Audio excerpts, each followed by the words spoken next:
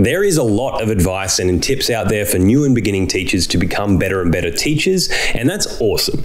But one thing that often isn't talked about is how to survive those first few years in the classroom.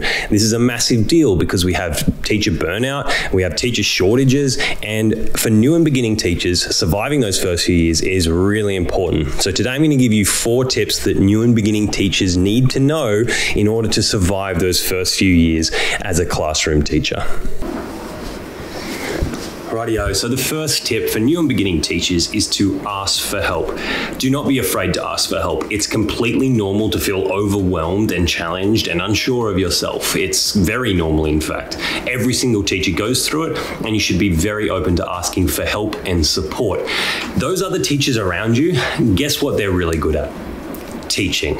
They will be more than happy to help you and teach you the ways of being an educator. They're happy to support you, observe your lessons, give you advice, give you feedback, and you should take advantage of that. One other benefit of asking other teachers in your department or in your school for help and support is that it shows that you appreciate and value their experience and that they can provide value to you.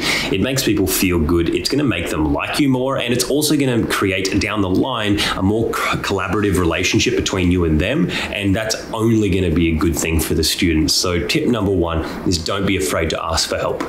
Now, as a new and beginning teacher, it is very natural to want to create resources for your students and for your lessons. But tip number 2 is don't reinvent the wheel. And by all means, use technology to your advantage, okay? Everything that you want to create, quizzes, lessons, activities for students, it's probably already being done. Sure, you can be really novel and be really creative, but you have many classes, right? So you probably have 5 classes, and you have 4 to 6 lessons a day, depending on your structure, maybe 8 lessons a day. That's a lot of planning. And if you're being novel and creative for every single one of them, you are going to burn out. Now, remember, these tips are all about survival. So tip number 2 is don't reinvent the wheel.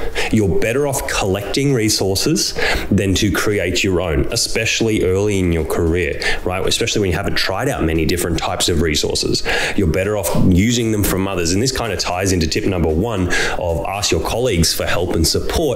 Ask them what they're going to do in their lessons, right? You're probably going to be in a teaching team. If you're teaching history, for example, you're going to be in a team of teachers teaching year 8 history, for example. So use those other teachers. What are you doing in your lesson? And they'll tell you, oh, I'm going to be doing this quiz with them and running this activity. Ask if you can use that as well. Most teachers, most reasonable people even, will happily give you their resources. Yes, I understand that there are people out there are teachers out there who are very protective of their intellectual property, and anything they've created is theirs and theirs alone, but they are few and far between. Most people are going to be more than happy to share their resources with you, especially when you're a beginning and new teacher, right? So if you're a math teacher, actually any teacher really, a really great resource is a online website called Quizizz. It's a great way of creating quizzes, and the best part is you don't actually have to create the quizzes. They have a bank of millions, probably, I actually don't know the number, but probably millions of different quizzes you can use and run in your classes. I made a video about how to use Quizizz. It'll be linked up the top there.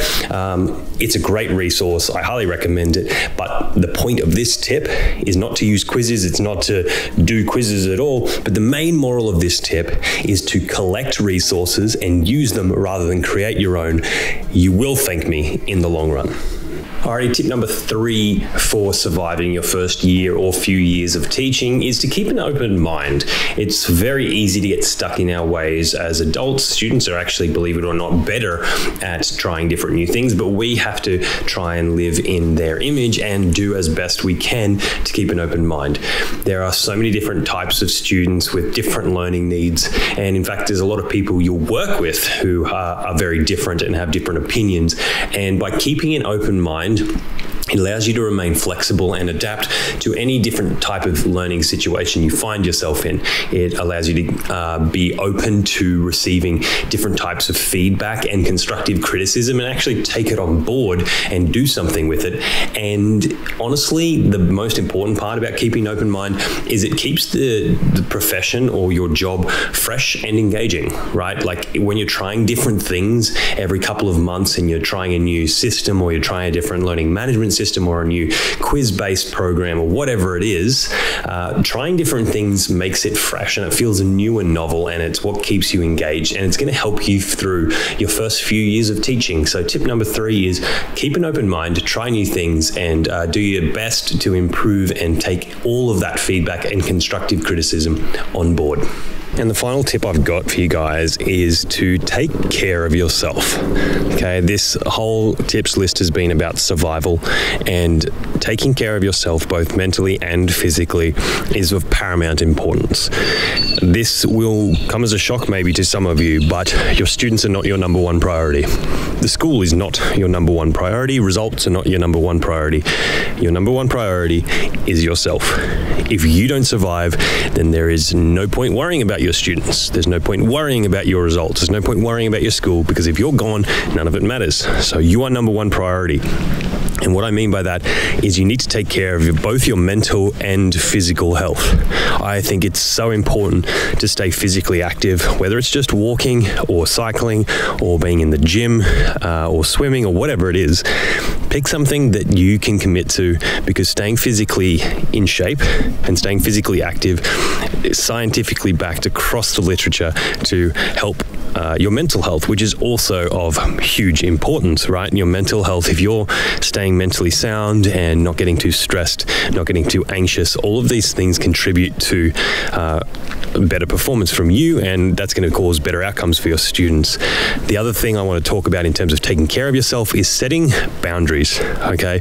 Whether this is, and in terms of boundaries, I mean like time away from school, not thinking about school. School is one of those jobs where, yeah, it's great, we get all these holidays and stuff, but it's one of those jobs where you can really spend all your time thinking about it.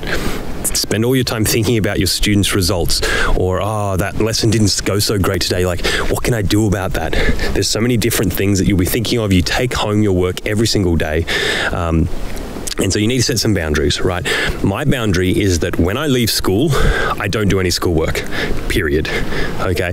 Unless it's the weekend. But during the week, once I leave that building and leave those grounds, I don't do any schoolwork.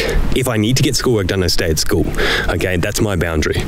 You need to set up boundaries for your emails, because people will email you, students and teachers and your school will email you at all hours, right? You might get an email at 9:30 p.m. from your head of department asking you to do something.